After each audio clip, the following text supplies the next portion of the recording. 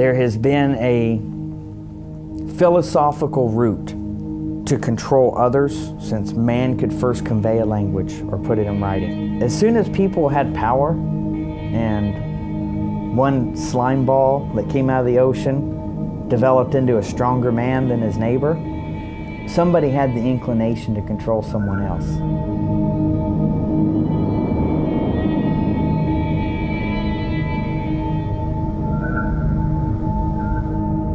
You can see a mirror image of society really watching little children even at a preschool. And you can see factions already starting at 4 years old. Who's going to be the strongest, who's the fastest, who can outwit the other guy, and who can bargain off the most Barbies and G.I. Joes to somebody else. George Bush Sr. just didn't stand up and say there's 1,000 points of light in a new world order. It didn't just start in '91. What is at stake is more than one small country. It is a big idea, a new world order, where diverse nations are drawn together in common cause to achieve the universal aspirations of mankind: peace and security, freedom, and the rule of law. You can sell anything, if you think about it. Look at the circus.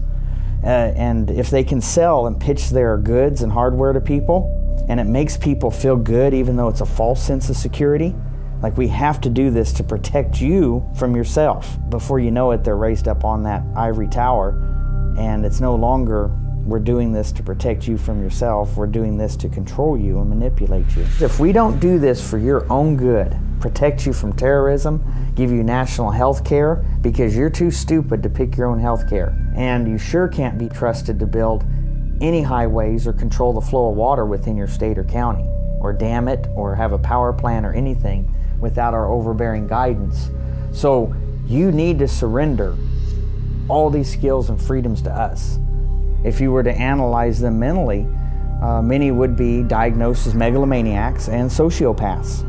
Everybody has varying degrees of desires, even sick people. How sick they want to be, how in charge they want to be. So some people will naturally be fine with just being in charge of a few thousand people. Others think in the size of nations.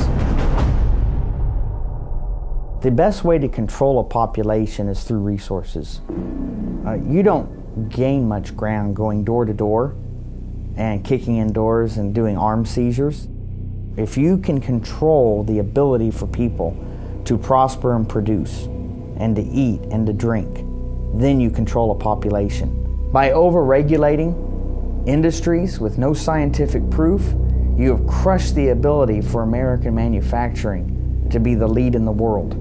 And if we're not the lead in the world and you start closing plants, people aren't working, which means they're not buying food or buying Christmas presents. We should be the #1 exporter of wood products.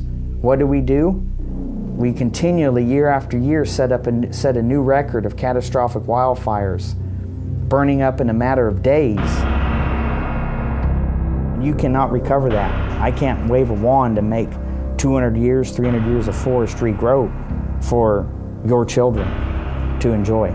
So it's that Hegelian dialectic. If you create the catastrophe, then you already have an answer to that catastrophe ahead of time. Then you create a catastrophe so you can come in and be the hero and save them. We cannot continue on this path without imploding, self-destructing. You will always have predator and prey. As we get weaker and weaker, we invite the predator. Now we can say it's North Korea or China or Venezuela. An adversarial country that seeks to have a larger stand in the world with a military or economically would be a fool not to pick on a country with the rich resources that we have and not make an attempt at a takeover. Do I want it to happen? Absolutely not. I'll be the first person to fight a red wave of Chinese invading us. I guarantee you I'll be up front with good friends. But if for an adversary not to take advantage of our weakening position strategically or tactically, they're not going to pass that up. And I don't see how we're going to get out of the current. We're not going to get through one more generation. Look at the ammunition sales that have been going on. What does the USDA Forest Service need to be stockpiling current combat 5.56 ammunition, M16 ammunition? Is there like some wave of Smokey the Bears that are rabid right now? Okay, somebody's preparing for something. They obviously aren't doing it to protect us. I think they're afraid of a cataclysmic backlash. I mean, you can only push a people so far before they said enough's enough. How do we mitigate the damage? How do we do something good? We do some introspection, if you will. I'm not talking some Buddhist thing. I just mean that old phrase of looking in the mirror, saying, here's what I believe in, and here's what I'm willing to die for. Is it going to happen and we're just going to save the whole economy and country as we know it right now, or as we know it historically? No.